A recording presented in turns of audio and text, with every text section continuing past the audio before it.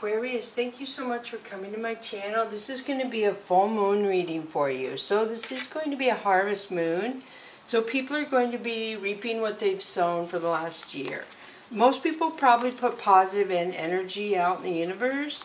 So you probably most likely offset yourself unless you were a person who put tremendous positive or tremendous negative out into the universe.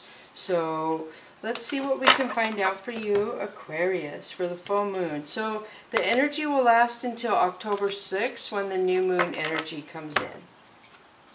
Wisdom, beautiful. So you have learned a lot of wisdom throughout whatever situation is going on. This is your overall energy in this reading, Aquarius. So the first one that comes out for you is happiness, beautiful. So you have got control of your emotions. You have found what makes you feel happy, what makes you feel balanced. This could be a new beginning for a lot of you. It could be a new baby for a lot of you, a new home. But tremendous wisdom is a beautiful thing. And happiness. So then we have fear 38. So this could be a couple things. This could talk about you being stuck in the past and trying to move to the future, but you keep reverting back to the past. But it seems how you have the wisdom card, I don't feel like that's what's going on here. I almost feel like there's some connection with heaven. Like I feel like you're getting downloads during your dreams and it scares you, so you push it away. I suggest all my viewers to keep a notebook by their bed and write down every time you wake up what is in your head. So if you wake up at 11:47, the next morning or afternoon or evening, I would break that down and say that would be 13, and I would break it down to a 4. I break numbers down. You can self-teach yourself about the energy and meaning of numbers. So I do see some of you are fearful of your spiritual downloads you're getting. And the next one is news, which is 23, which would be 5, a change. So I do feel like a lot of you are getting news. So something that seemed dark for you, you're getting news, and this could be through the form of a dream. I'm really feeling like somebody in your past is trying to communicate with you, somebody who's passed over, but if you're fearful, they will not come through. So you had the wisdom card, which if you're scared, you tell them go away, and they'll keep trying to come through to you without scaring you. They'll try different ways, messages through songs, messages through commercials, words, stuff like that, music, all sorts of things, and then it will just progress from there. It will move up. But if you're scared, they won't come through. So, but I do feel like a lot of you are getting news on this full moon. So then we have the 6 of Sky. So I do feel like you're going to get news about somebody who caused issues in your life before. Something happened concerning their happiness. I'm not sure what that is, and that's just so weird. And then we have, excuse me, cat magic manifesting. So I do see you trying to pray, plan, put positive energy out to what you want the future to bring you. And then Fire Tom. So Fire Tom is energy of somebody who takes chances and hurts themselves and others as well. So this is around the news you're going to get.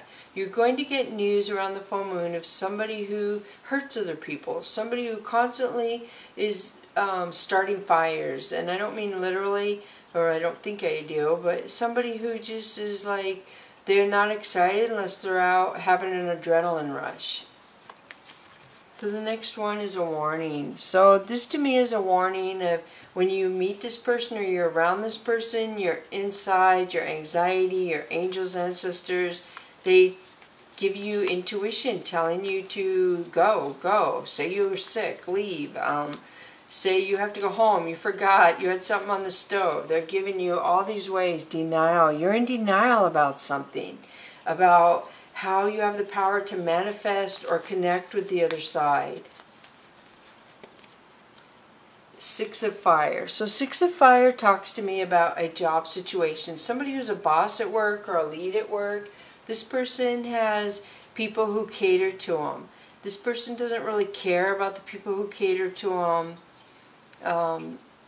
So they cause a lot of friction at work. So they cause friction for other people. So somebody in a boss lead gets his jollies, I'm hearing, or her, by setting up coworkers to be in situations that are not pleasant. And they do it on purpose. So these people who bring stuff to the boss or this lead and kiss their butt, so to speak, or bring them lunch and stuff, trying to get them to be nicer to them at work. And so I guess corporate is in denial of what these people do at this workplace, these boss or this boss. So then we have consequences. No, they're not. So there's some workplace, I feel, who's going to have consequences concerning a worker who chooses to try and call the shots. He's not the boss. He is a employee, but he doesn't act like it, or her. So then we have the emperor. So somebody could feel like they are the boss. They could be a narcissist, feel like they're better than the boss. Their pride and ego keeps them on a platform.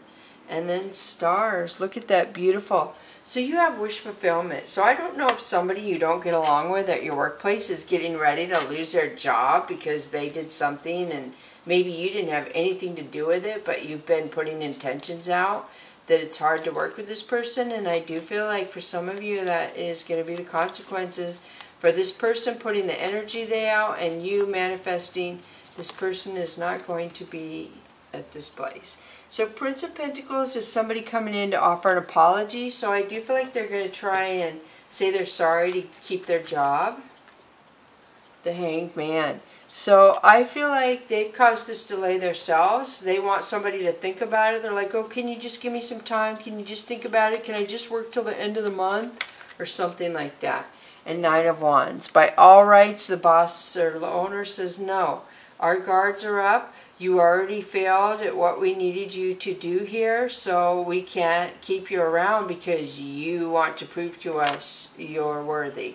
So I do see something of that situation going on here. The next one is Queen of Wands. So Queen of Wands is somebody very beautiful, very happy. She knows what she wants. She knows her self-worth. So I don't know why she's involved. Balance, justice. So there's some sort of balance, look at this, around this Queen of Wands. Let's see what the next one is, and the Emperor. Wow. So it appears there is a female that works at this place of employment as well, who is very well liked, very friendly, very, people notice her, people like her energy, they like her character, and it feels like the Emperor is going to play her. The Emperor is going to try and call his card, or play his card, against a Queen of Wands, right? And he's narcissistic. He could be codependent. He has addictions. But we see, this is you, I feel, up here, but I could be wrong. This could be them too. But balance is going to balance us out. So the next one is Eight of Swords. So this person is going to feel stuck in their head. They're going to feel stuck. Whatever they're doing is going to come back on them. We see it clarifying the consequences card. The next one is Eight of Wands. So a lot of people see this. A lot of people witness this. A lot of people write statements about this, whatever it is. The Wheel. So things change. Things change for you, Aquarius. I do feel like this sets things in motion somehow where you move into a new energy. So I do see sneakiness trying to come towards you, like somebody's still trying to come at you and want to be sneaky, but you have shut this person down. You're not interested. You don't want to communicate. You don't want to play games. There's nothing. There's person's getting in. Something about your money, too. People looking at your money. So let's go with Dragon Wisdom and see what we can get out of there. So the next one is Death. So something is ending. We pretty much secured that. Somebody who isn't meant to be in your life, Aquarius, is definitely leaving your life. And then we have Thoughts. So this tells me that you have a lot of pure thoughts here. This is you going through this, how this played out in your mind. You're going over it and saying, wow, isn't it weird how it worked out? Isn't it weird how everything fell into place in favor of you? And why did it work out like that? So I do feel like you're realizing how loved and protected you are by the universe. They made it very aware of this new cycle and ending something that was not good for you in your future. Divine order. So you are very protected. You are here for a reason. Everything happens in divine order. A lot of people don't believe in that, but I do feel like it does. It's like a ripple effect. I mentioned a few weeks ago, for those of you, there's a movie, The 5 People You Meet in Heaven. It stars John Voight, which is weird. I just saw him on the news a couple days ago. He is Angelina Jolie's father in real life, and he starred in this movie in 2003. It does have a trigger warning of the Vietnam era war in it, so for any of you who have a trigger warning of that, don't watch the movie. Don't read the book. But either or, it shows how a ripple effect of a drop in water can make things happen just from being in the proximity of energy at a certain given time or situation. I hope that makes sense. Thank you so much. If you like the way I read, give me a thumbs up, and if you like this video, give me a thumbs up, and subscribe if you're interested. Thank you so much. Bless you.